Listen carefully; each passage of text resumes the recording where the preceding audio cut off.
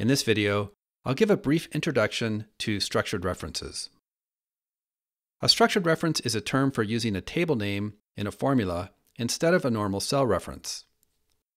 Structured references are optional and can be used with formulas both inside or outside an Excel table. Let's take a look at some examples. On this sheet, I have population data for 25 states in the US based on 2000 and 2010 census data. I'll convert this data to an Excel table and name the table States. Now let's build some formulas that refer to the table. I'll start with row and column counts. These functions require only a range of cells. Notice when I select the data area of the table, Excel adds the name automatically. Usually the fastest way to use structured references is just to start typing.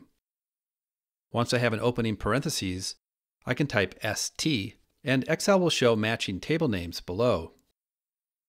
Then I can use the arrow key to select and use Tab to complete.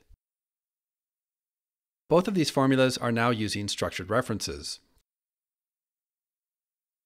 Next, let's add some formulas inside the table.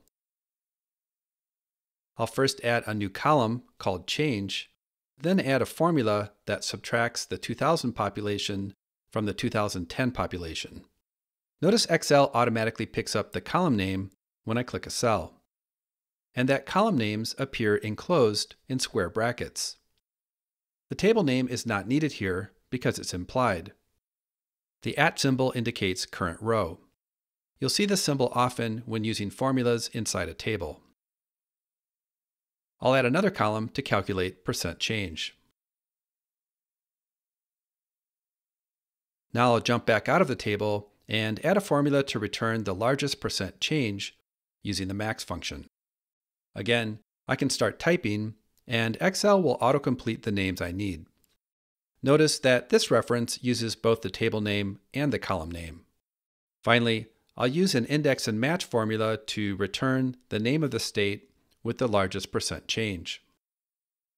We give index the state column as the array and use the match function to get a column number.